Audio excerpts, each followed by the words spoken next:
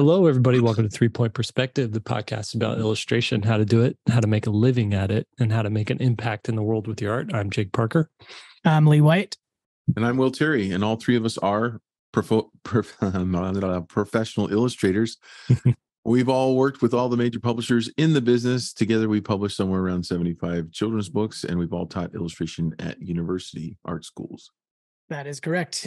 Each week, month, day, how long? I don't know how. Whenever we record, we answer your questions about illustration and the field of illustration and business and all that stuff as best we can. Sometimes we agree, sometimes we argue, but each time you learn something brand spanking new. All right.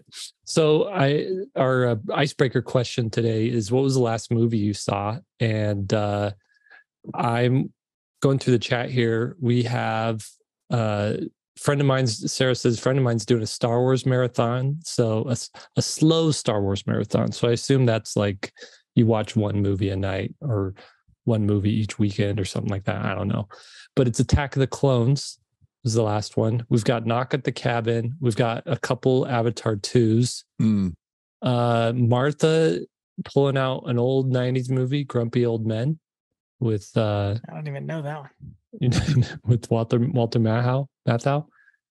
And then we got Sea Beast. Did you guys ever see Sea Beast? Never heard of that one either. It was a Netflix animated show not a show, like a movie. It's actually pretty cool. It was about it was kind of like How to Train Your Dragon, but sea monsters. I feel like movies for the regular movies that we're watching lately, that we're on a little bit of a down cycle, that they just seem kind of lame. Like I haven't seen anything recently. I haven't seen Avatar 2, so that's I'm holding out hope for that. But everything else just seems sort of bland, and I'm just not seeing anything that interesting lately. Did you see Maverick? I did. I liked that one. That was what was cool about that one was it was an 80s movie, but done with contemporary like sensibilities and special effects and cinematography and all that. It was nice. Like the structure of an 80s movie. But do you know that the real Top Gun, they're saying, is this devotion movie? Did you know that? No. Being billed as the real Top Gun. Because it's based on it's based on a true story. It's not the last movie I saw. I saw Avatar 2, but that was the one before that. And did you like Avatar 2? Well, I did. A lot. Oh. I turned off my political side of my brain that doesn't like parts of it, and but yeah, no, the devotion movie, Jonathan Majors was really good actor, Glenn Powell, and yeah, it's really good. You should watch it. It's based on a true story. That's cool. I think Maverick is more entertaining for sure. Yeah, it's divorced of a lot of reality because it had to be. Like today, we don't get into aerial combat, one-on-one aerial combat. That just doesn't happen anymore. Like I don't know, man. We shot down that balloon. Yeah, the first air-to-air kill for an F-22 was shooting down a Chinese balloon. So you can't really hang a blockbuster movie on that. So they had to come up with this wild like scenario where there's a facility that needs to be destroyed in the middle of a canyon, through a winding canyon that you have to get there, and you can only go in the canyon, you can't go above it because of missiles. It's like really fabricated. It's a lot of fun, but it's like it's as more in common with like G.I. Joe cartoons than it does with, I think, realistic tactical tactical airfare warfare. The Southwest is doing. No, tactical air combat. That's what we'll call it. All right, let's do this. Yeah. Well, while we're on the movie topic, Beatrice says she saw Pinocchio by Guillermo del Toro. There you go. We can't answer questions if we don't have any, so we're going to keep talking about movies. I tell you, if you want to compare and contrast, I know Will didn't love that Pinocchio, so let's just. I love the visuals, and I loved so much about it. I just felt like I can't really go into why, because it would take me into religion, but I just didn't like the overall messaging from that. It was that like, wasn't part of it. But did you see the other politics, religion? Yeah. Did you see the other Pinocchio with Tom Hanks? I saw like the first 30 minutes of both of them. What did you think about, Jake, about Del Toro's? So the Del Toro one, I got about 30 minutes into it and I just haven't returned to it yet. But the first 30 minutes were beautiful, but kind of boring. I didn't have enough patience to like get through it. And I also have this problem where I fall asleep during stop motion films. Oh, really?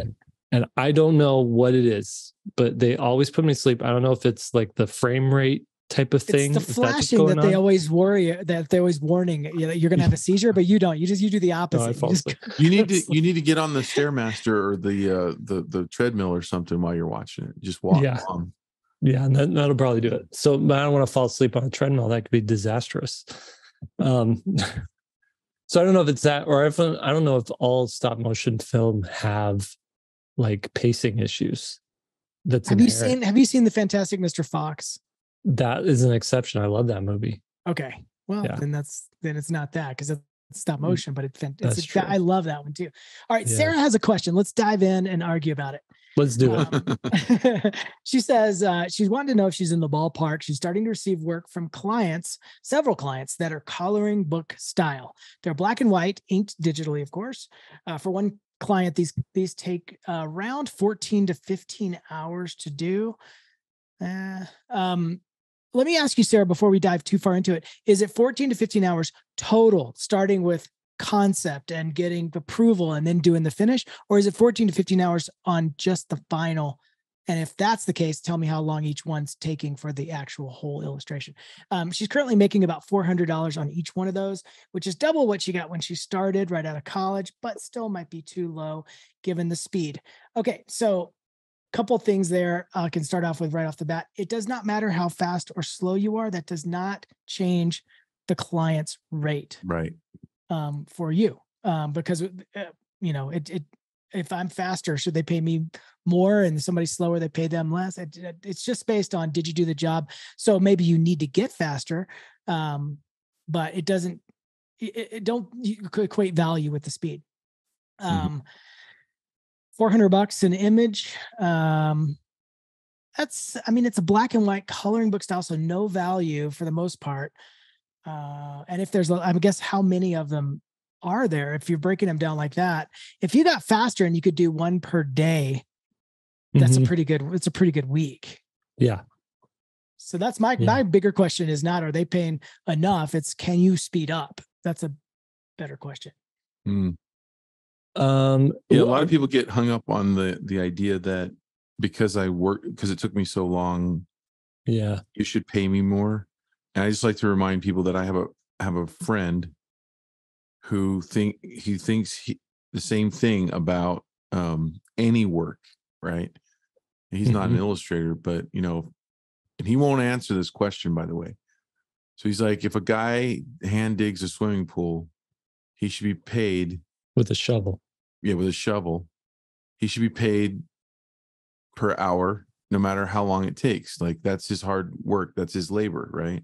And, then I'll say, well, but what if I rent a backhoe and do it in an hour? Should I be paid less than you? And he's like, yeah, you should. I'm like, well, what if you showed up to work with a spoon and you decided that you were going to dig that week hole with that spoon? Should the same person pay you 10 times as much because it took you 10 times as long? And he's like, that's ridiculous. I'm like, it is, but you have to go to the ridiculous. You have to go to the ridiculous sometimes to break an idea, right? Right. I think, So the other thing is, it's coloring books is what she's designing. And some coloring book pages are really ornate. Like, they've got a ton of detail on them so that people can go in and like color in, and, it's a meditative thing. And so they really do want them to be like highly detailed. So I would say this might be a conversation you have with the publisher and just say, look, this amount of detail, I'm actually going to have to charge you $800 per page. And this amount of detail is a $400 page because I'm dying here. I can barely afford to make these. And that's a good, honest conversation. If they're like, sorry, our budget is $400 a page, then you say, well, you either decide if you really love doing these and you want to keep it, or just go look for better paying work. Because or figure out how to simplify them so you can speed them up. Right. Yeah. And one thing I've been doing, you saw my kid was back here working. He was actually working for me, and I have a job that I'm on right now where I'm doing designs, and then I hand him the line drawings, and I've already trained him how to just put on simple, like two-tone color, light and shadow, and we've cranked out 50 of these so far, with just me finishing them, handing to him. He colors them, I get them back, I fix a few things. He works for $20 an hour plus room and board, and and so I'm able to spend probably a full day of working on something else because he's doing all that for me. So you might find somebody who's like willing to work for $15 an hour to like fill in, if it's detailed that just needs to be detailed, you could just rough in like, I'm going to need bubbles here, and here's like bubbles, and then hand it to them, and they'll just ink in the bubbles for you digitally, and then but the whole concept and the whole idea is yours. So now you're getting right. So she sort of maps it out and then hands it to the assistant. Oh, that's good. That's good stuff. Right like there. you just maybe the real expertise is faces. So you do the faces and then hand like the flowers over to your assistant, and then it becomes a better, a better thing for you to do. That's just another way to look at it. But start to finish, 14 to 15 hours for a single coloring page. Yeah, it should be, you should be asking a little bit more for that, or doing it a little bit faster. Yeah, I mean, at least go up to $500, but then also see if you can speed up, and that way you get, the win on both sides of that equation. There's another thing about this too. Like, in my work of doing concept art, if you get a job for TV, they pay half of what feature pays, feature animation. So, but there's consistently more work in TV. So you can you can always count on there being another job at the end of that job. And feature, it's like, we need you for, a couple months, and then they move on. So oftentimes what, my strategy is look for the most amount of feature work I could do, because the ROI is like so much higher. I spend the same amount of time, but I'm getting double the pay. And so you just might want to look and see what, what's worth it. Is it worth it to work for this company at a little bit cheaper pay, but you're going to have a job with them for 6 months, or, look for something that's higher pay, but you're not sure. I don't know. I mean, there's a lot of ways to like figure this one out.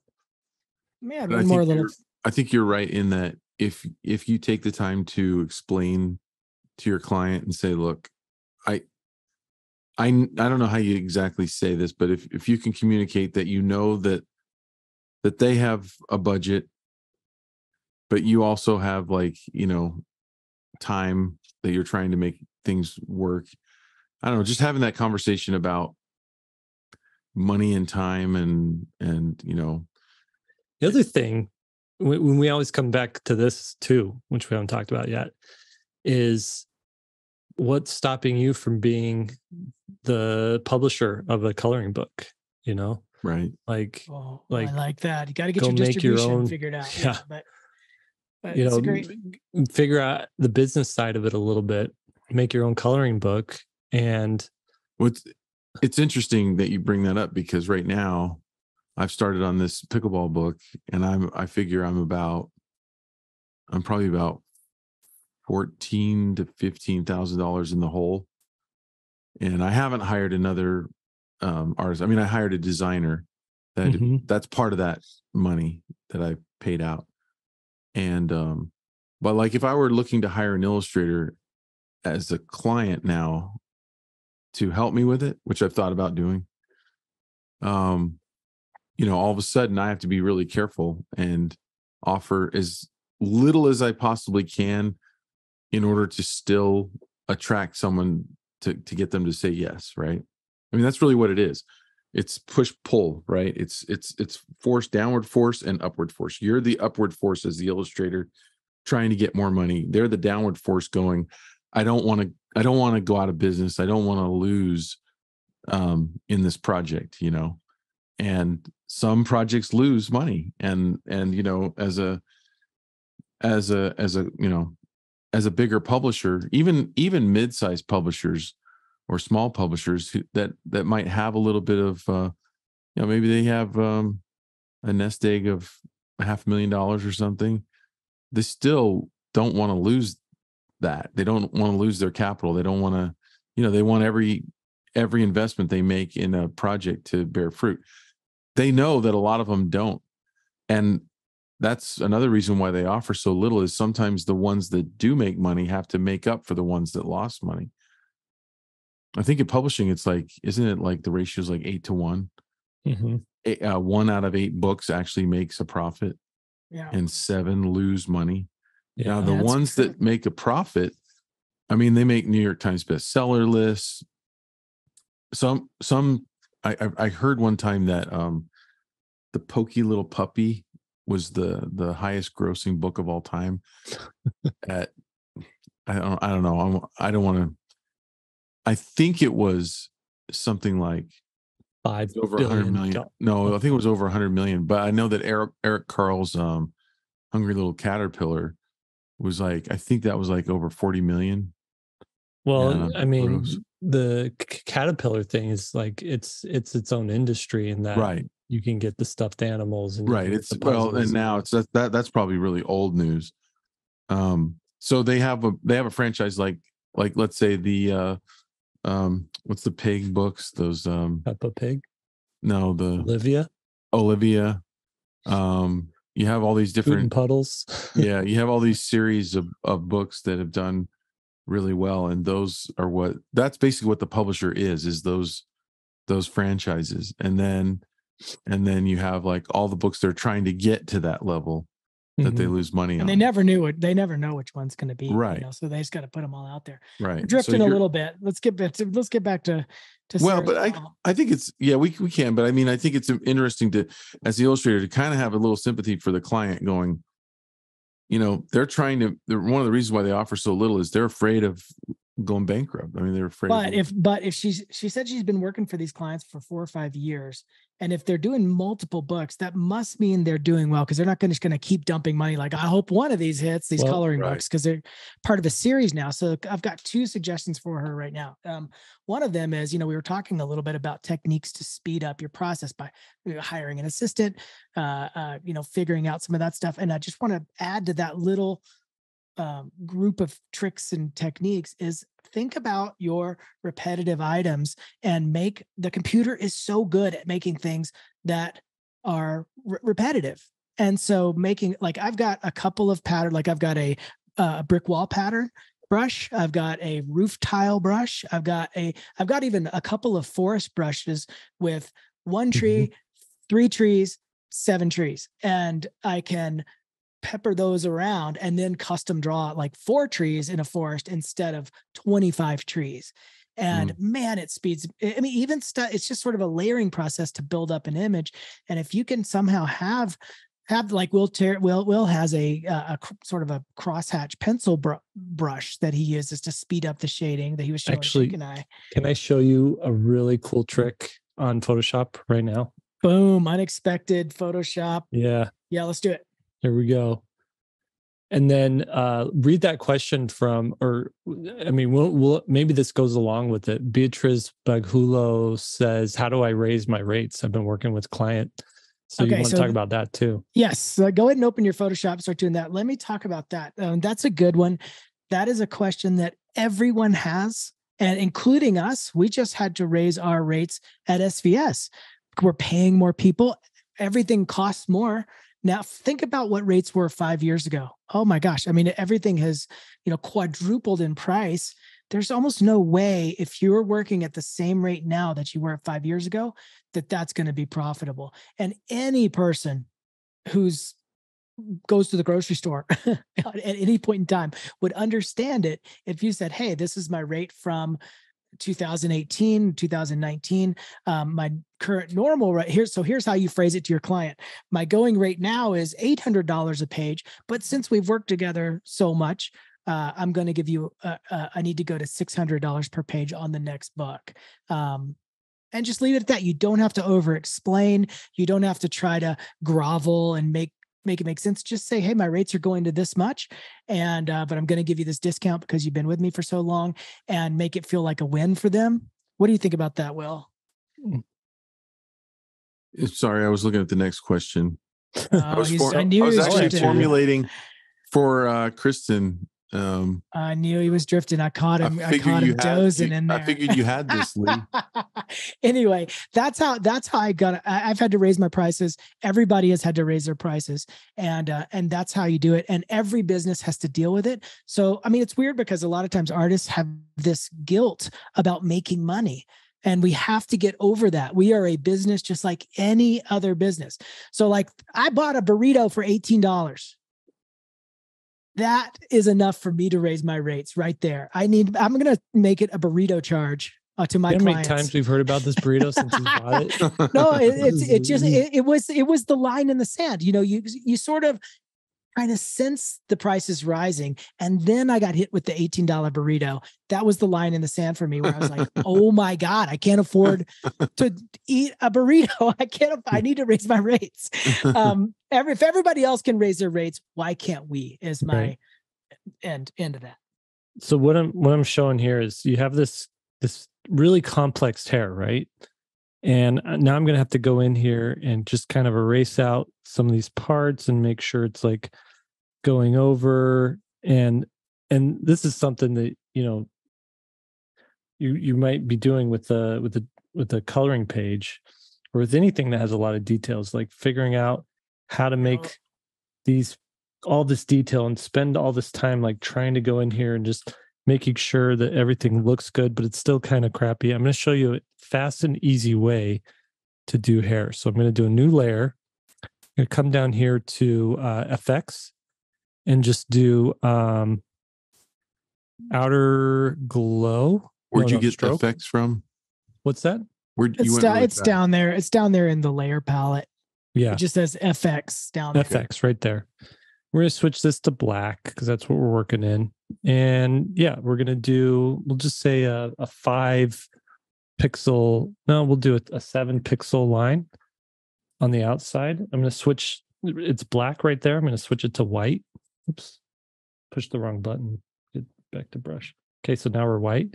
Now I'm going to go in here and do the hair like this.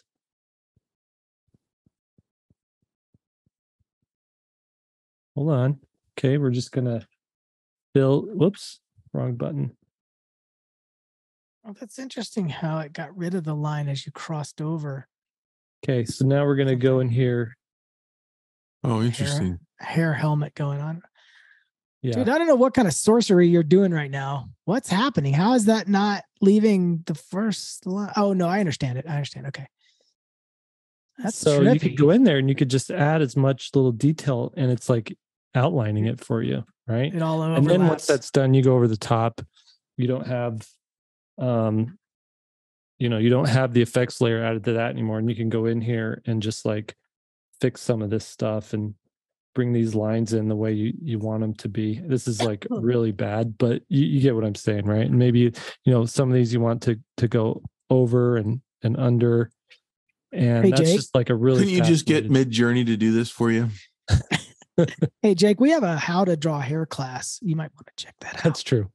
But I'm just saying, this is like if you're doing what's it called, line drawing, like really detailed line drawing. This is, I've never seen that. That's pretty cool. That's great. I like that. You'd have to play with it for a while to get really familiar with getting. Yeah, but I just showed you the basic principle there. Then it's up to you to noodle it, to where you need it to be.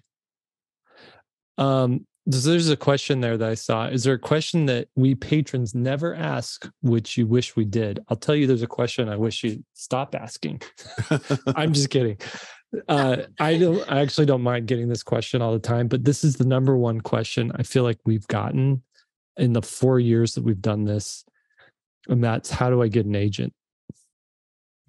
It's like, it's just this constant question that's on people's minds. And the answer to that question is sort of the same as, how do I get a publisher? It's not different. If you're good enough to get an agent, you're good enough to get a publisher, but going the agent route is going to be a better way to go.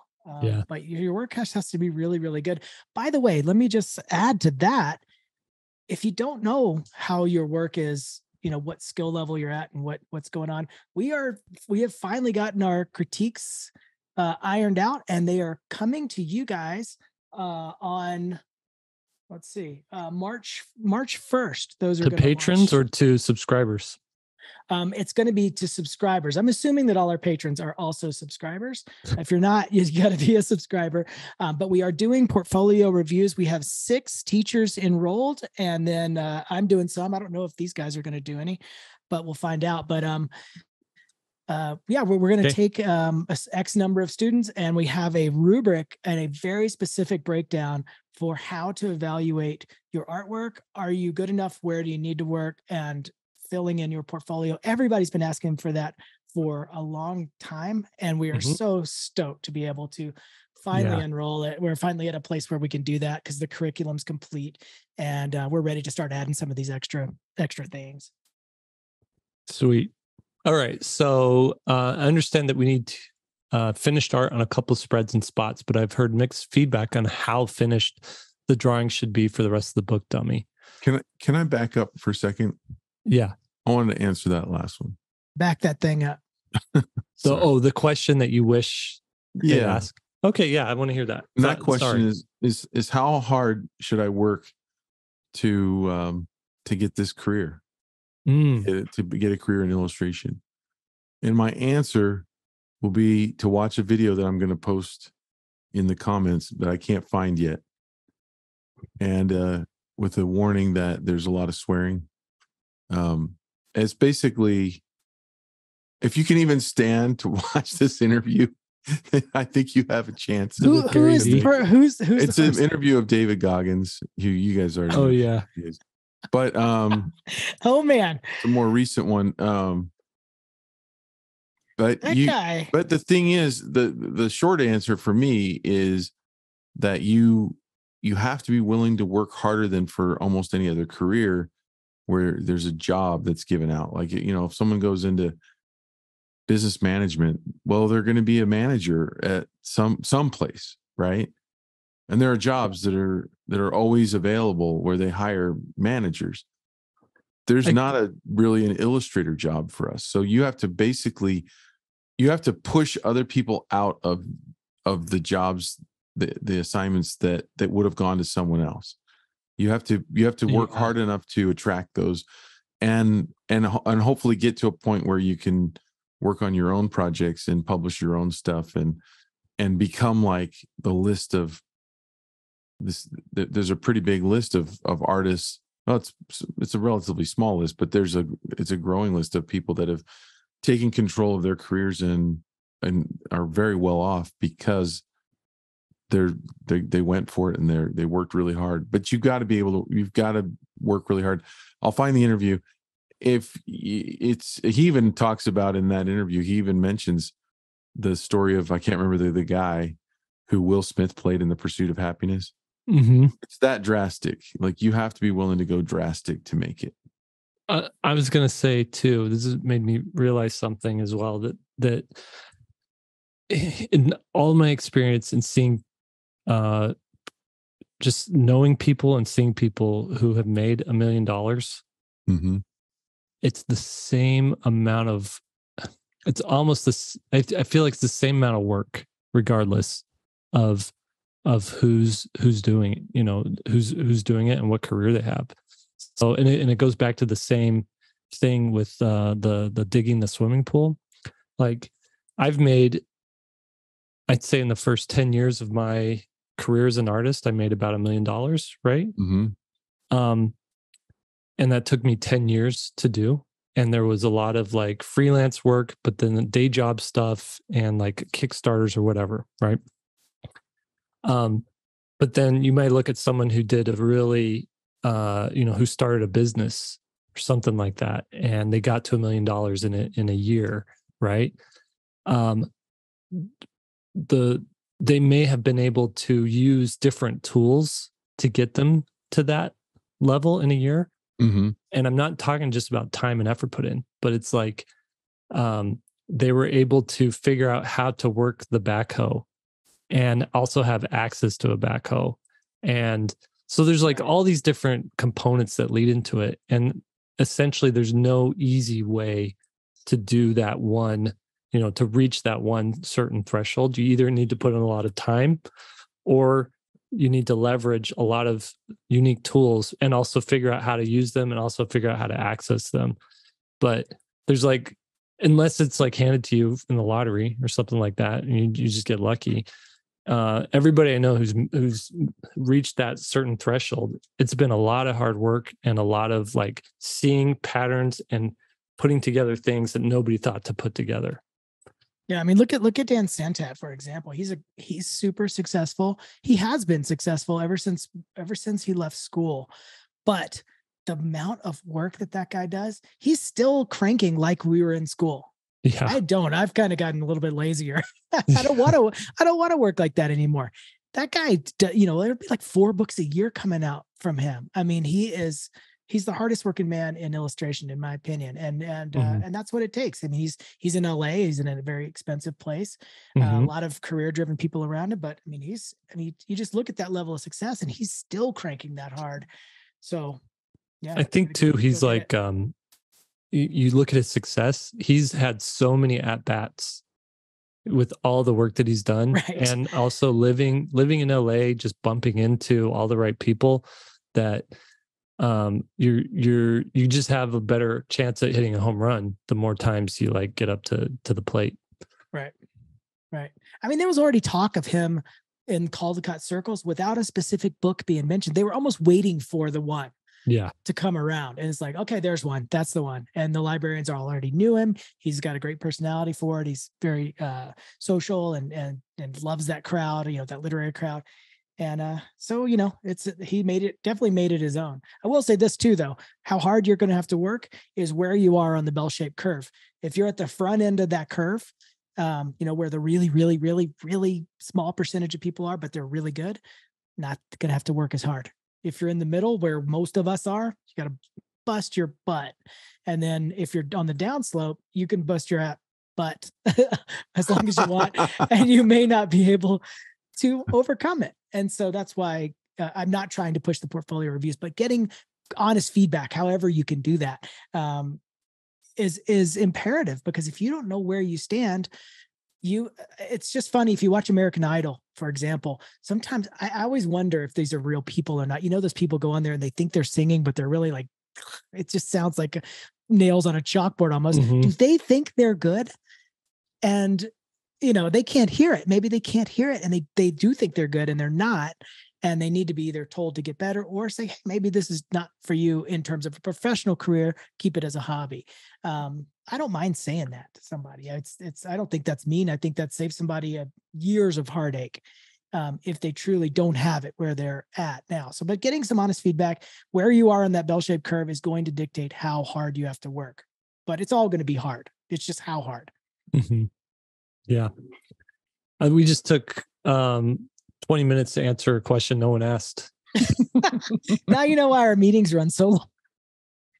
I want to address this next one from Kirsten. How do you go about designing a really complex image? I'm currently trying to illustrate a character stepping into a world that's populated by characters from children's literature. definitely a tough one. There are 9 characters plus trees and bushes and all that other stuff that goes into an image like that. Let me share my screen because I get this question a lot. And everyone's going to run into one. it. Yeah, this is the image that I always share for this because this is Paul Lassane, great production designer for movies and stuff, feature film animator, concept designer. And Will does this really good in his Draw 100 Things. It's exactly what Will does is you have 50. to group. Oh, is it only 50? Yeah.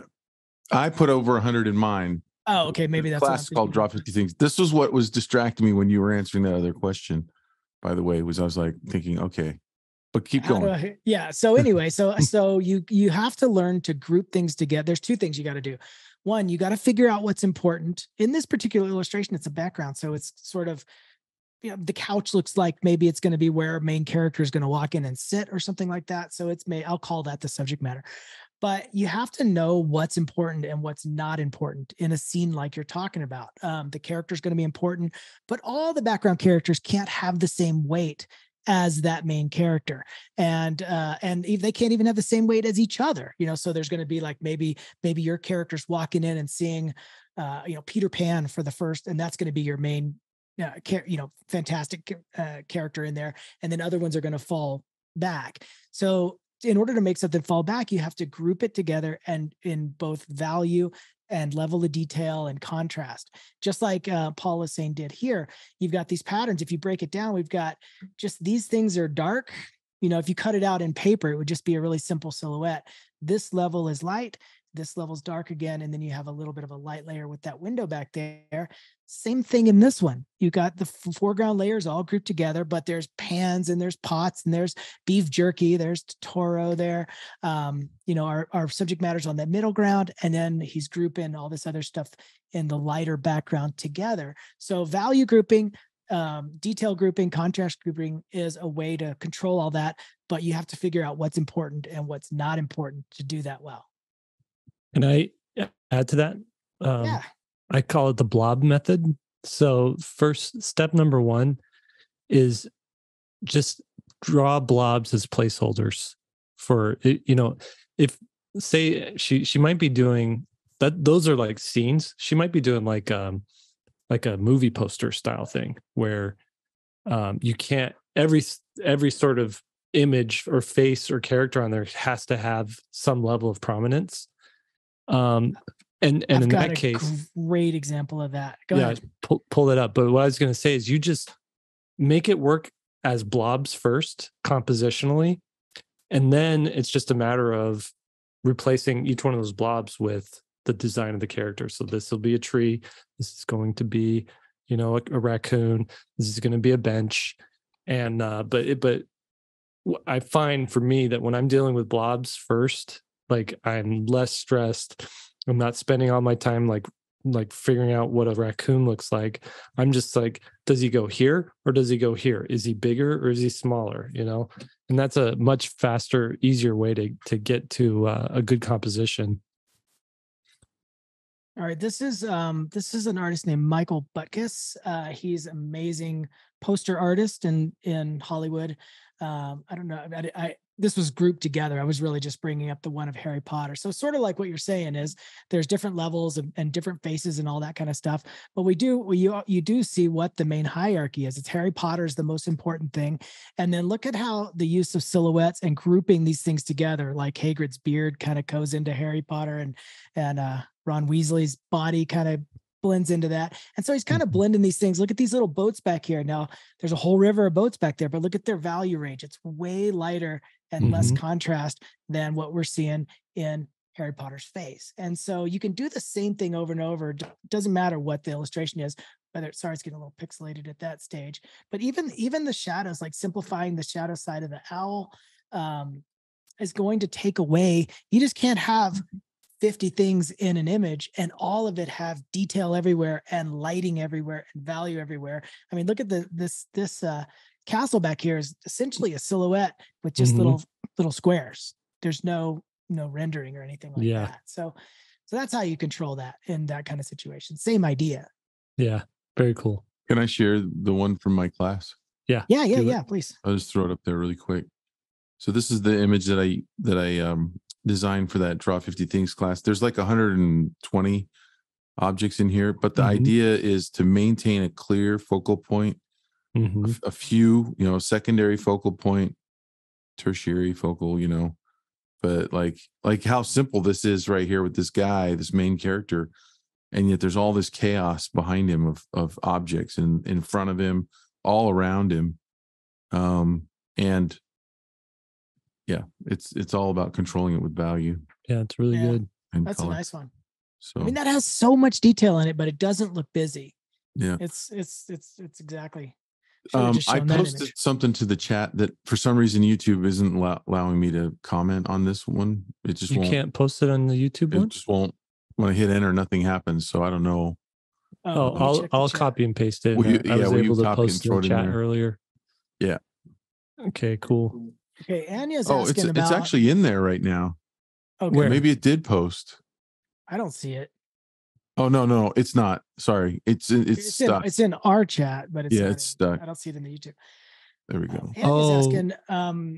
You can only post 200 words in a chat. Is that what it is? Yeah. So break it into 2 parts. Oh, okay. Here we go. So let me go ahead and get into her question. She said, this might have been talked about in other episodes, but do you worry that not creating illustrations partially or completely using AI will become the equivalent of digging out a pool with a spoon? That's a great question. I do see AI as being probably integrated in almost every artist's production in some capacity. In the future, it's just too easy and there's no reason not to. I don't know where that's going to land, to be honest. Dude, have you guys ever used autofill background or autofill in all the time? Photoshop? Yeah, so that's AI right there. It's just looking at the rest of the image and like piecing it together. Right. The technology for AI is just like absolutely a godsend for me as an illustrator, because it saves me so much time. There's some things where I just want to hand it over to a computer and say, like, blend these 2 images together, and I'll work from that. I'll take it. I'm making the creative decision of what 2 images to blend, and then I'm taking the creative decision, seeing what the computer has made, and deciding what to keep and what to throw away, or what to emphasize, and what needs to be downplayed. The main issues with AI, the reason so many people are upset about it is that it's there's some unethical practices happening with it right now. Yeah. In that these things are developed using images they don't own, and there's no system in place to give credit to people whose images they've used, and there's also no like system in place to compensate, or to like what we would say, like to prevent misuse or abuse or illegal activity using AI. The flip side of that, though, so like one of the main problems is like there's nothing stopping people from pasting, Lee's face on some sort of like anti whale picketing campaign type of thing, right? Like, right. Actual video where Lee's like, I hate whales. I hate the whales. Let's kill the whales, right? and so there's ways for it to be abused. Now, someone did bring up a good anti-argument approach to regulation of AI, and Will, you might like this. So right now, Getty Images is suing, I believe, OpenAI. They're suing them for $8 million or something like that. Wow. Because so many images that people have been creating with the software have like fake Getty logos and watermarks on it. And it's very apparent that they're using Getty images to train the AI and whatnot. So they're suing them for essentially them using images they had no right to use, right? The fallout that could come from that was, let's say, Disney, let's say, what's another massive corporation that owns a lot of IP? Electronic Arts, EA, right? One of these gaming companies. Let's say that they now have legislation behind them and laws behind them that say, we own that pose. We own the color, this particular shade of red, and we have all this data backed up that says we created it. And we have tools now to show that the image that you've made end up copying this particular pose that we always put, Peter Pan in or Elsa or something like that. And so it's a way for large corporations to be able to have more power to kind of go after anybody that can infringe on their IP. So it's a fine line. There's a needle that we're trying to thread here, but it doesn't mean we should just give up. I mean, there should be stuff put in place to make sure we're doing this the right way. He brought up the music industry. Like, what was it? Vanilla Ice lost a lawsuit for 7 notes that he arranged in the same order as someone else. Ding, ding, ding, ding, ding, ding. Yeah. Ding, ding, So, ding. and because the music industry is very highly regulated, there's lots of money and lots of people, making sure they're protecting their IP. And the visual arts, photography, illustration industry isn't like that. And so you can copy a pose. That doesn't mean the internet's going to point it out and say you're a pose copier, but you can't be sued because you put Spider-Man or you put your character in the same pose as Spider-Man, Right. But that could happen. That could be something that could happen. It's such a complex subject. There isn't really easy answers. That's for sure. Yeah. And it's funny because you see the arguments online and people love to try to reduce things down to yes or no, like thumbs up, thumbs down. Like it's like AI's bad, AI's good. Yeah. Rare to hear people have a nuanced answer that examines the pros and cons. Yeah. Right.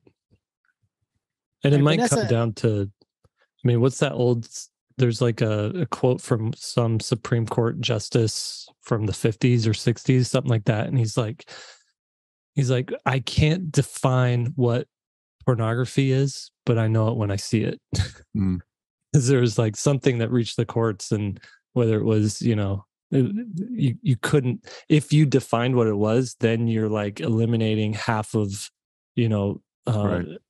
Paintings from the Renaissance period, right? Yeah, tricky. Tricky. All right, Vanessa. Lucas asks, tricky to rock around. Wow.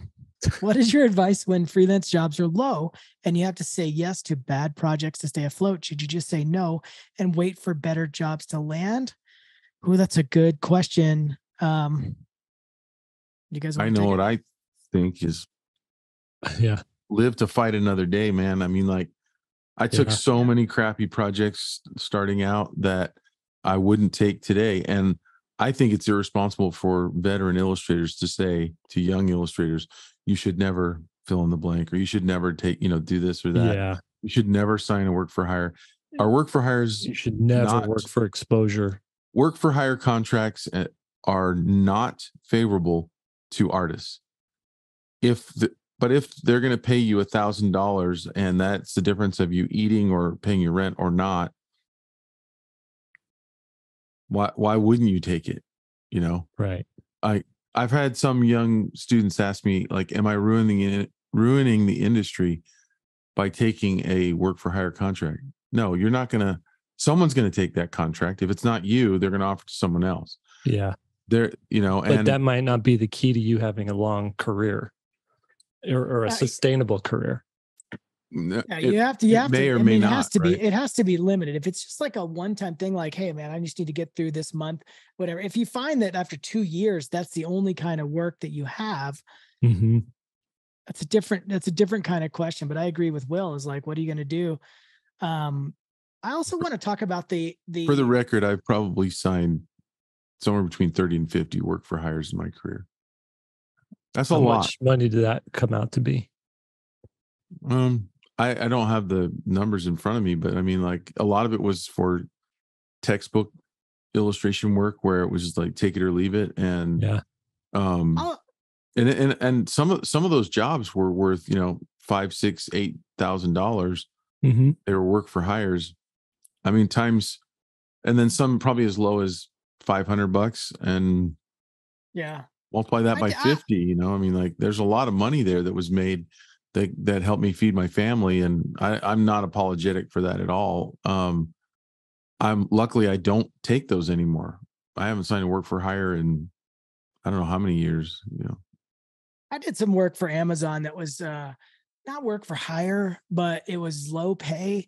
And I was asked just, do I want to do these things? And the budget was low, but the time I could do almost whatever I wanted to. And the time frames, I could kind of pick and choose when I worked and when I didn't. They were short stories. And I just did them under a pen name, and I developed a whole nother style for them and banged them out. I mean, I developed a 3-color style that was literally no gradients, just fills, and banged them out, and it was fine. And I actually enjoyed it. I actually learned quite a bit in working in that more simple style. I brought some of that to my regular illustration. So I do want to share my screen just real quick, because I just gave this lecture last week to some students at SCAD, and this was one of my slides. I'll just quickly go into it. I don't think there's bad assignments anymore. I used to always have that needle. Like I get an assignment, whether it's in school or from a client, and it would say, oh, that's assignment right up my alley. It's like Jake getting a spaceship job. Of course you want that. Or somebody asked me to draw a cat in a hot air balloon. Like, okay, that's we know that's going to be a good one. And then if I was assigned something else, I'd be, I don't want to do this. I'd be dragging my feet. And it always sucked. It was just such a dumb attitude. And I took that with me from school to my professional work. But by the time I was getting my MFA, I didn't have that idea anymore.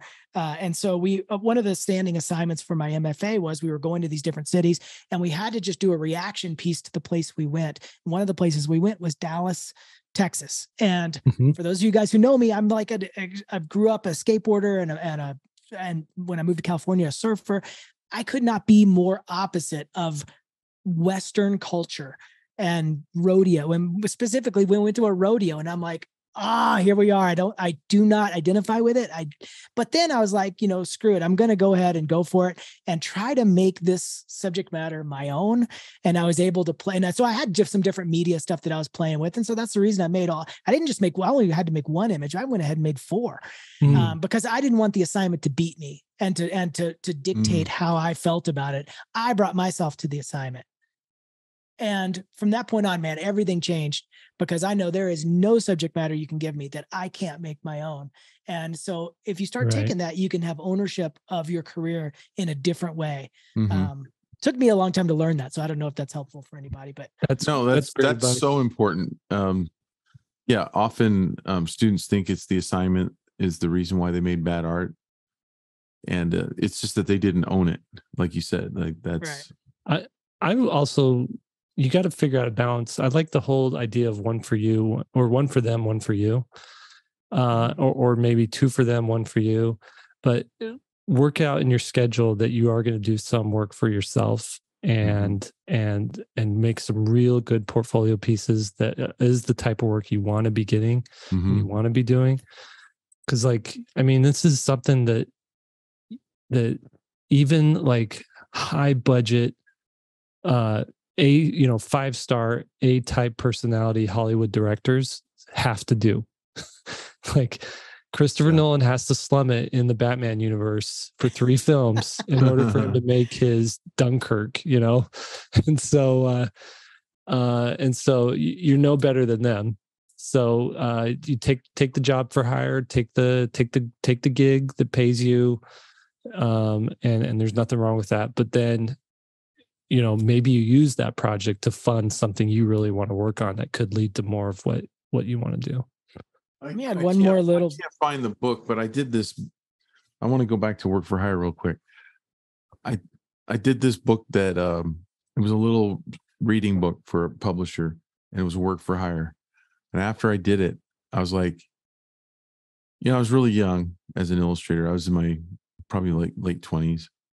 And I started realizing what the contract was saying. Like the contract, work for hire says that the client created the work, you didn't.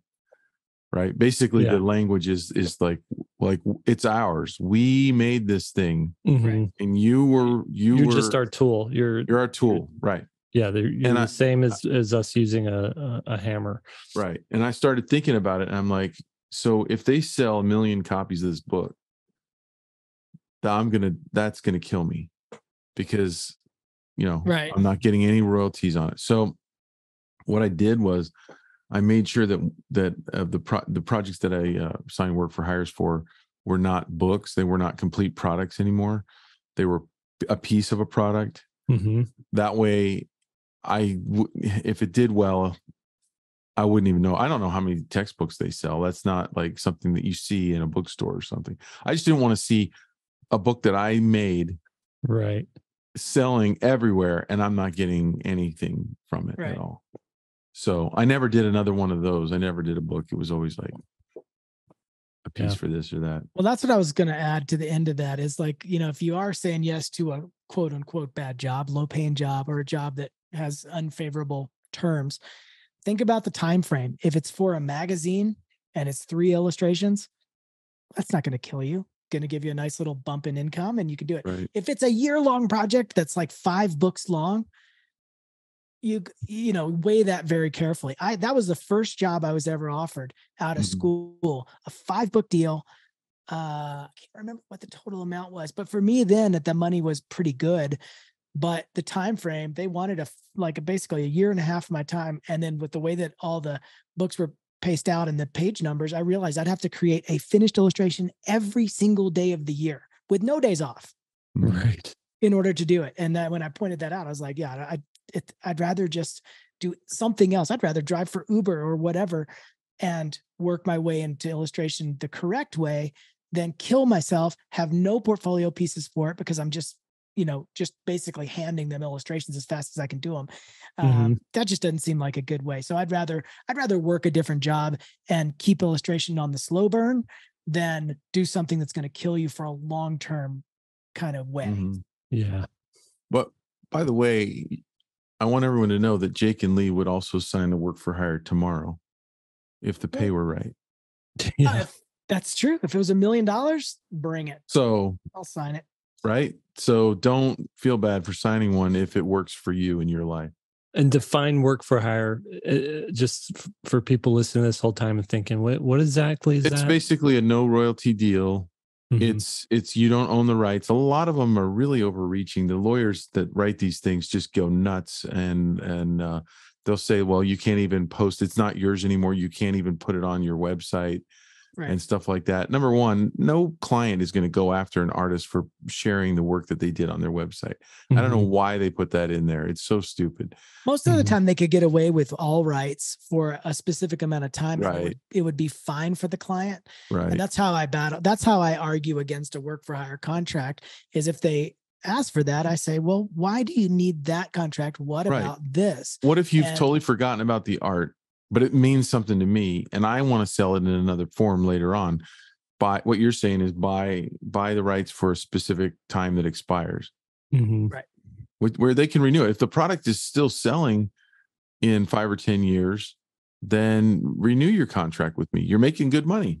Right? Yeah, you're protected either way. Yeah. And if it's not, then let me have it back. Yeah. Right. All right, let's move on. Yeah. We killed that one. We're down to a couple more questions, and then we should probably call it good for today. Okay. Where are we at? We just answered Vanessa's. So we're down to Lucas. Oh, so there's only one. Wait, is there one more? Vanessa's Charlotte's asking Would you ever consider creating an illustration as a master study of each other's work? For example, I create something in Jake's style. We talk about that all the time, making fun of each other because how predictable we all are. I could do your style better than you, Lee. I could do your style 10 times better than you. We should, I mean, yeah, that would be fun. Jake is a star. You can do Jake's. Jake is a robot. Me, I'm a cat in a hot air balloon, and Will is just a woodland creature pushing a wheelbarrow full of berries. Like if you just draw those three things, you'll have each of us down. Yeah. Just want to, Lucas gave us a thank you for the advice we gave last time about choosing a path and creating a universe that he can just jump around in subject matter. So I'm glad that worked for him. Good. Another question from Lucas: how did you all balance having small children in the house while staying productive as an artist? Yeah. So for me, it was very much leaning on my wife. Like there was a division of labor and boundaries were set.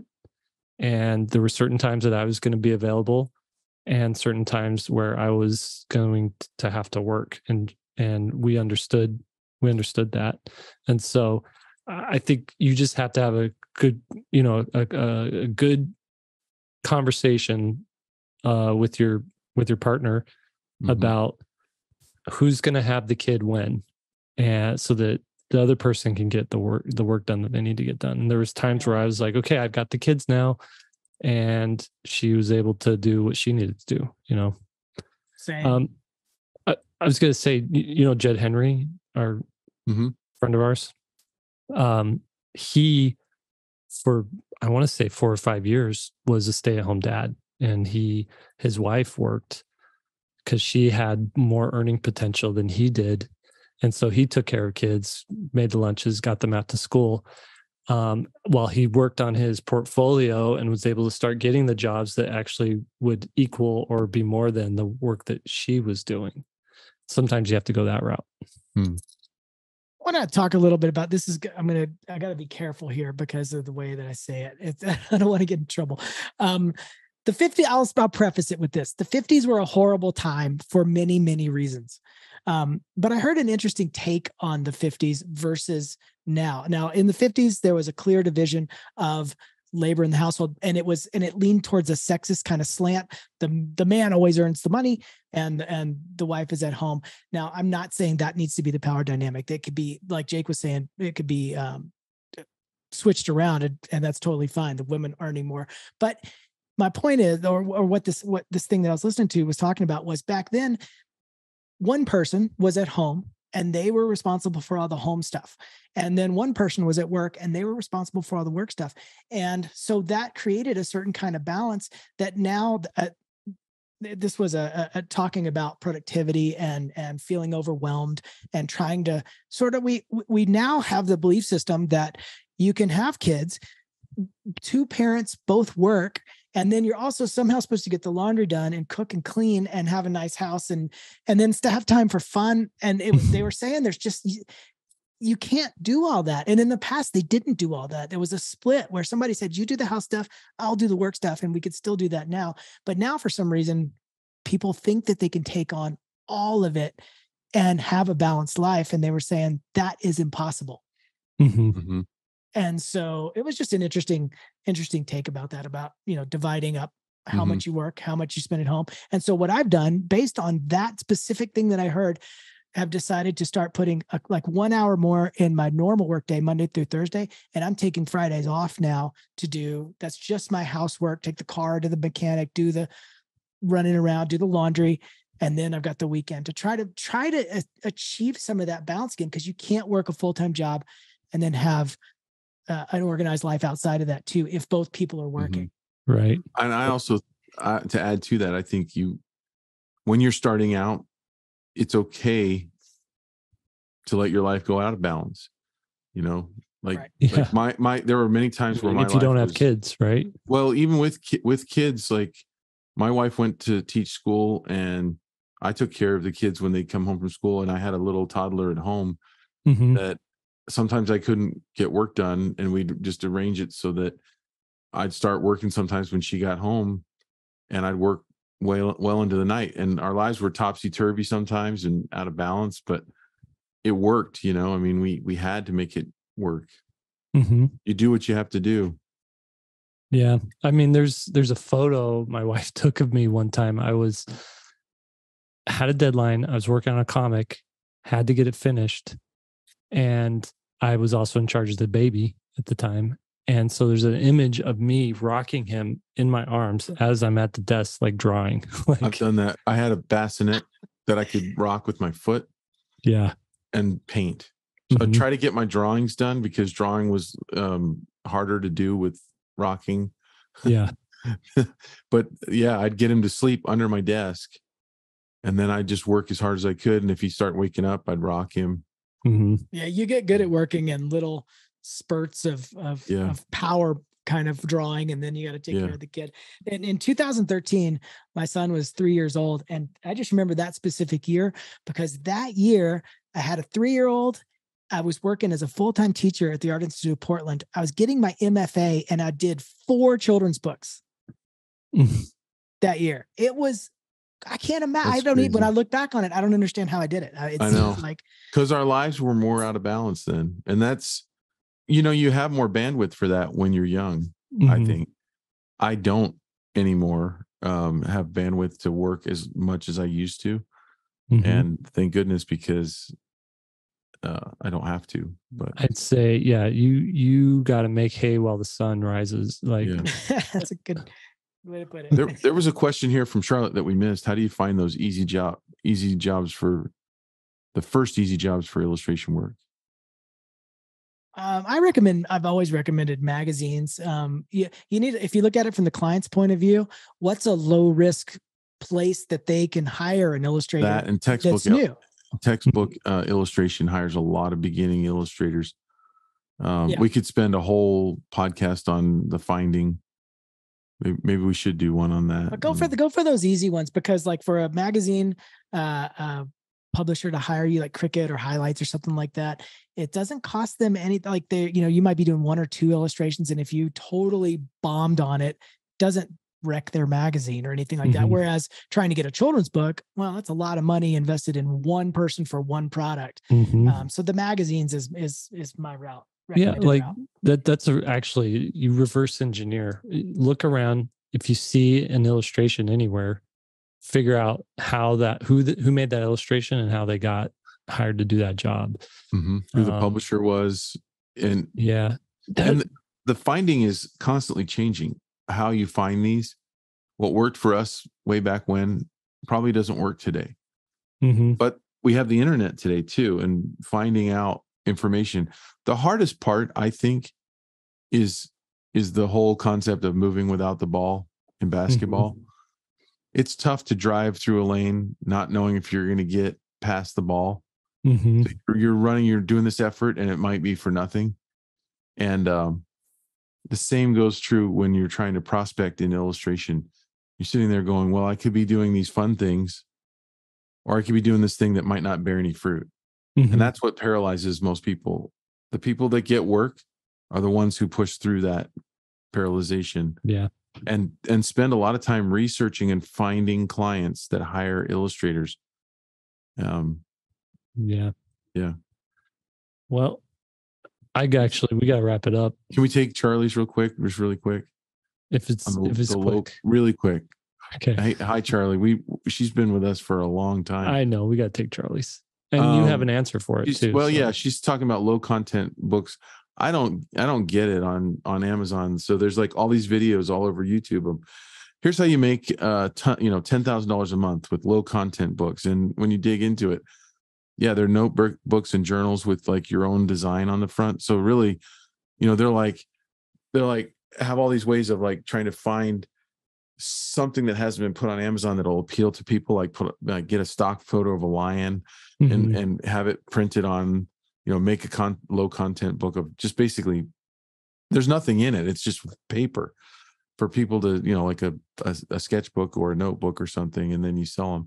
Yeah. I don't know much about them other than that's what they are. And that's how people are trying to compete, is by doing nothing, getting something for doing nothing. Mm-hmm. And I think that could you possibly get the right image on a low content book to sell a lot? Yeah. But I wonder how many people have done that and not gotten anything out of it at all. Mm-hmm. Anthony Wheeler, we're we're gonna argue with Will on this one. Anthony yeah? Wheeler's making a ton on his sketchbook. But that's different. Why? He's taking his audience to that book. But I think she didn't say like what you know. But what's I know your what thoughts she's if you have thinking. no audience, Lee. I know what she's thinking. But she could have an audience. I mean, we're all talking about building an audience, but you have stuff available for that audience. Yeah. I argue with these guys because I sell. I mean, I don't know if a greeting card would count in this little thing because there's no content. It's just an image with a blank inside. The greeting card is the content. This is a blank book. But I agree. Look, so is a journal. If Anthony's making good money, it's because he's sending his audience there, and in that case, I think it's great. Yeah. I also think he's getting repeat buyers because it's such a quality product. I don't know about the quality of the KDP, the Kindle Direct like sketchbooks. Like what paper are they using? Right. Oh, I didn't know what KDP is. Is that what that stands for? It's Kindle Direct. Yeah. So it's basically like they print on demand your book, kind of like the book that I have on there right now. Yeah, I mean, you always have to manage the quality control, and so that is number one for sure. But in terms of like, let's get rid of the KDP part of that question. Then I agree with you. Yeah, and if you're just putting out a high quality sketchbook, high quality journal, or something like that, I mean, I don't see any reason not to do that. I'm doing that right now. I'm making because I talked to Anthony, and I'm like, dude, give me that printer, and he's like, I'm not giving you the printer's name. I found him. He doesn't want to give up his market share. But if I could put an image on the front of 50 blank pages and somebody gets value out of that, they like it, and I like giving it to them, why wouldn't I want that exchange? Mm-hmm. Yep. Very cool. All right. Should we wrap it up?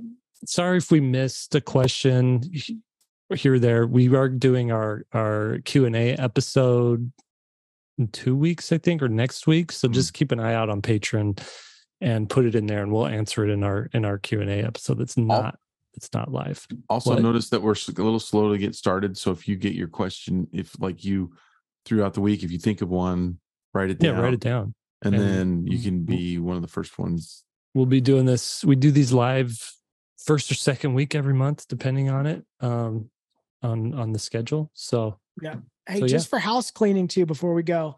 Mm-hmm. I know some of you guys are subscribers, some of you probably aren't, but whatever. If you are interested in that portfolio review, I'm just going to say this. Most of our teachers have only signed on for an extremely small number of reviews. And so that's going to go live on March 1st. If you're interested in that, do not think that they will be available after that first day. Well, they want to see how it goes. So I think right now in the beginning rounds, they just kind of want to do a few. Yeah. And right. They may ramp up as we go, but they're only doing just a couple. And so I just want to put that out there. That's not going to be like, oh, it's just, just wait around for it. If you're interested in that thing, jump on it quick, because it is, I mean, it might even be just like each teacher's only going to take 2 students. I mean, it's going to be that small. But the reason for that is these are like premium portfolio reviews. You're going to be paying for it, but it's also, you're going to be getting they're from people who are busy doing work.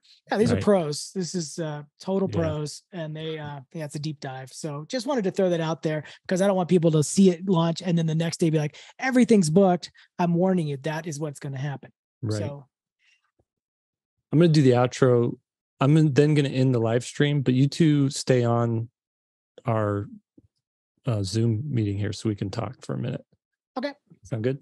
All right, everybody. Thank you for joining us. 3-Point Perspective is made possible by you, the patrons, and SVSLearn.com. But this episode in particular, by you, the patrons. We thank you for signing up and joining us there, and for all the benefits that you're getting. Hopefully, it's definitely worth your hard-earned cash. Your hosts today have been Will Terry, Lee White, and Jake Parker. You guys know where to find us. And I think that's it. We'll say special thanks to Daniel too for really keeping this Patreon engine running while we do our work.